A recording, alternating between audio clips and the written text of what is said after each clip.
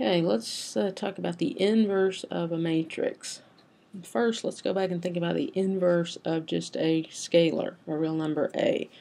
The multiplicative inverse, as opposed to the additive inverse, of a number a is just 1 over a, assuming a is not equal to 0. Because if we multiply a times 1 over a, we get 1, or 1 over a times a equals 1. And 1 is the identity element for multiplication. We can use the same idea for matrices. The inverse of a matrix A exists only under certain conditions. So not every matrix has an inverse. Just like not every number has an inverse. 0 doesn't have an inverse. Okay, we're going to write the inverse of A as A with a superscript -1. And we have A times A inverse. We just read this as A inverse equals the identity matrix. Okay, this is not the number 1, this is the identity matrix. And also A inverse times A is the identity matrix. Okay, one of the requirements for A inverse to exist is that A is a square matrix. Okay, and you have to have that so that you can multiply on the left and on the right by the same matrix. Okay, let's start off by talking about finding the inverse of a 2 by 2. Okay, in this case, there happens to be a specific formula for the inverse. So if we have a 2 by 2 matrix A that looks like this, A, B, C, D, then A inverse exists if A times D minus B times C is not equal to 0. Okay, so that's A times D, so multiply the elements on the main diagonal and subtract off the product of the elements on the off diagonal. So A times D minus B times C. I call it the crisscross applesauce. A times D minus B times C. Alright, so if that's not 0, A inverse exists, and here's a formula for it. Notice that we divide by AD minus BC. That's why it has to be non-zero. And then the matrix is formed from A by swapping the numbers in the A and D positions. Okay, so we swap A and D and negate B and C. Okay, so that's how I remember it. And you swap A and D, negate B and C. So for example, here's a matrix A. If we look at the AD minus BC, that's 4 times -3, so -12, minus -9 times 2, that's -18, so -12 minus -18 would be -12 plus 18, which is 6. So we're dividing 1 over 6, this thing here is 6. And then we swap the 4 and the -3, okay, they swap positions, and negate the -9 and 2, and then multiply that out, and we get this matrix. Okay, so that's the inverse of A. And if you check, multiply A times A inverse, you get the identity matrix. If we multiply A inverse times A, we also get the identity matrix. Okay, let's look at another example. Here's another 2 by 2 matrix. Oops, in this case, if we multiply, do the AD minus BC, we got 1 times 4 minus 2 times 2, which gives us 0. So that tells us that this matrix does not have an inverse. And if you look at that matrix a little bit, you see that the second column is just 2 times the first. Okay, those columns are multiples of each other, so they're linearly dependent. If we look at A in reduced echelon form, it has a row of all zeros. Right, so we have a free variable. To the point, we say that A is not row equivalent to the identity matrix. Okay, and it turns out that if A, any matrix A, if it's not row equivalent to the identity matrix, then it will not be invertible. And if it is row equivalent to the identity matrix, it will be invertible. Okay, we don't have a formula for the inverse of a 3 by 3. So we need to develop a method for computing the inverse, or for determining that the inverse does not exist. So what we'd like to do is find a matrix, let's just call it B, such that A times B is equal to the identity matrix. Okay, so if we assume that A is n by n, then that means that B also has to be n by n. And we'll denote the columns of B by these column vectors, B1, B2 through Bn. So, recalling from the previous section, if we multiply A times B, we can write that in this form, A times the matrix, here's B, the columns of B, B1 through Bn, and that equals just A times B1 in the first column, A times B2 in the second column, and so forth. So you remember this, that A times B, you get the first column as a linear combination of the columns of A using the elements in B1 as the multipliers, and so forth for the other columns.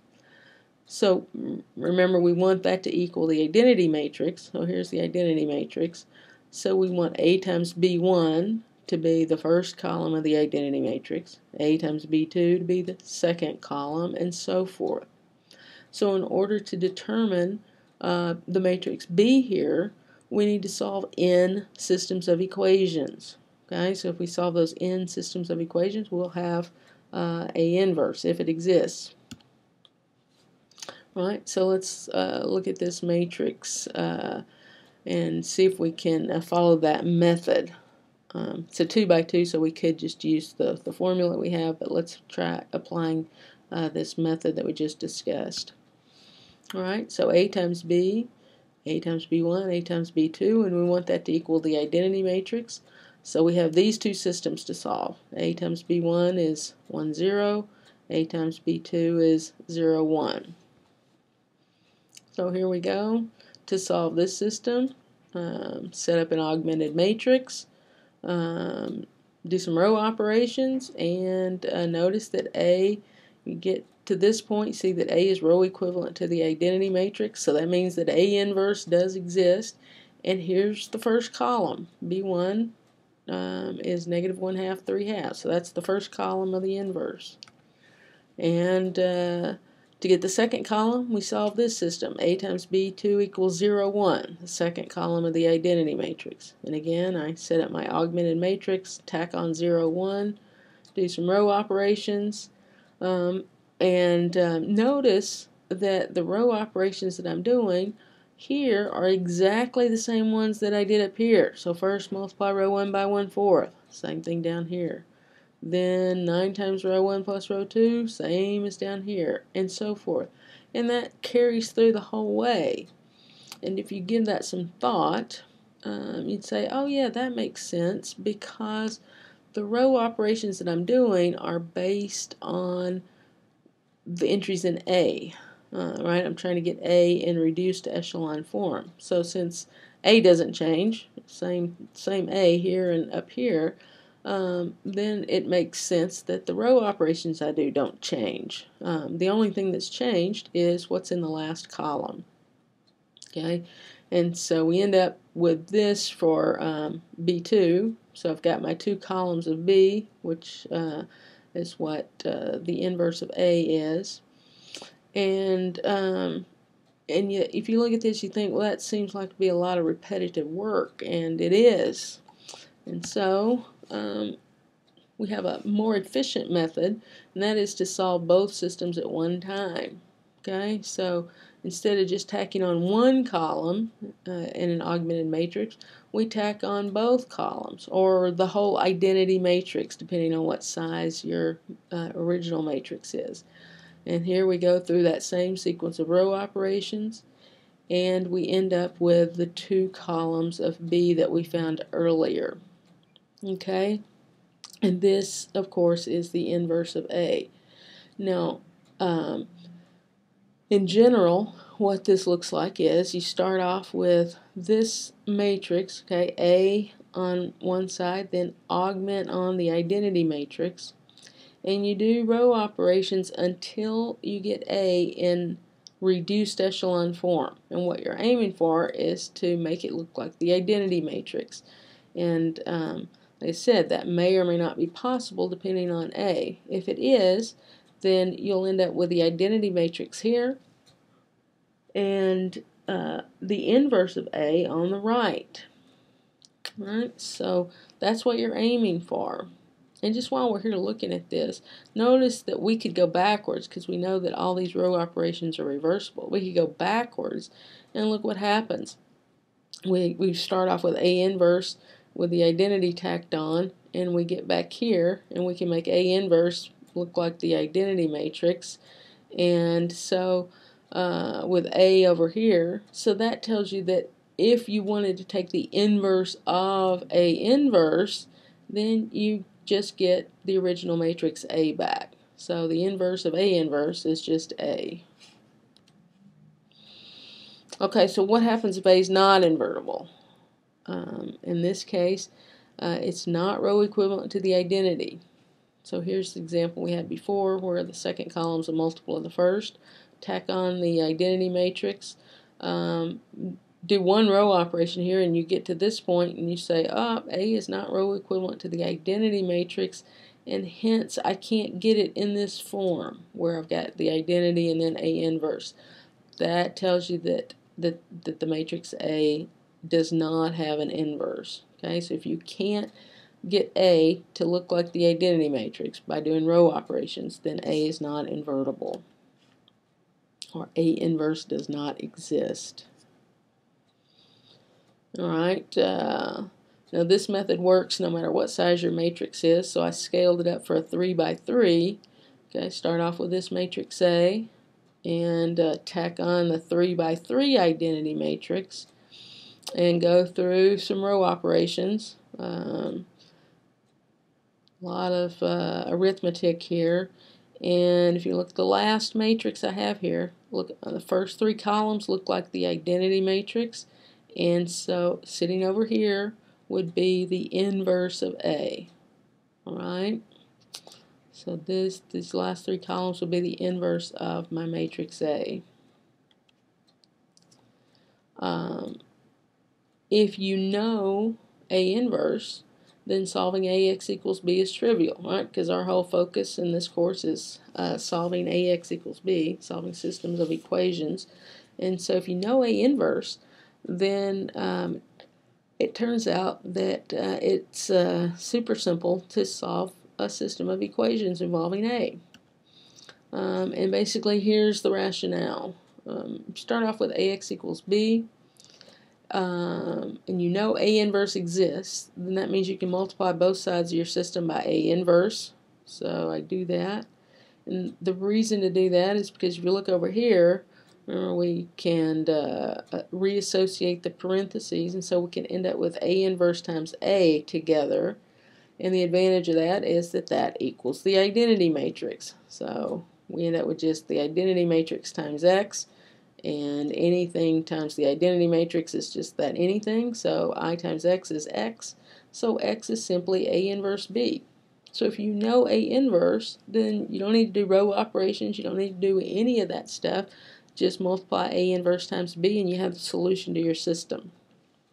Okay, clearly that's going to save you a lot of work if you have A inverse.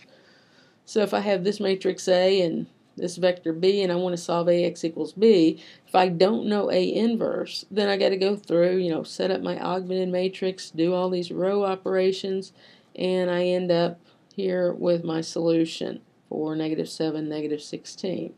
Okay, but if I know A inverse, okay, so I know A inverse, so here's A, here's B, and I know A inverse, then to solve AX equals B, as I said, just multiply A inverse times B, and here's your solution. All right, so back, went through all this work to get 4, -7, -16.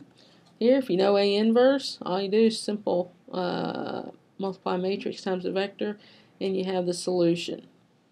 Now, of course, the downside is that most of the time you don't have A inverse, and to get A inverse, well, you saw what work is required in that. More work than simply going back and through to do this, because to find A inverse for a 3 by 3, we had to solve, let's go back, right? We had to solve 3 systems of equations. Just to solve this system, you need to solve 1 system of equations. But if you know A inverse, then solving system is trivial. Okay, let's see.